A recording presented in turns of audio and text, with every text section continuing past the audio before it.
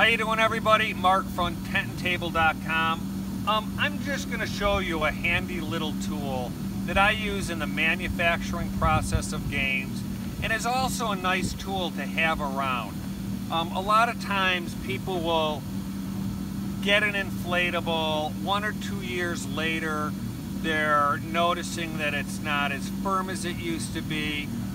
They can't find areas of air loss.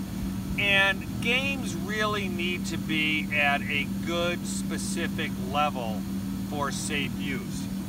This is a Magnehelic gauge that is actually measuring the water column pressure inside this game. I use this through the manufacturing process because if I'm building 20 games at a time, I want to make sure that my sewing machines are in time and everything is stitching properly. So I'm going to take this gauge and I'm going to test every single unit that comes off the production line before it is packed and shipped, so that I make sure I'm keeping a consistent level of pressure inside this game. Right now this is right at about 5, which is a good level to have. Okay, I have a little bit of air coming out from around the zipper, but I like to use that level of about 5 as a good pressure on the game.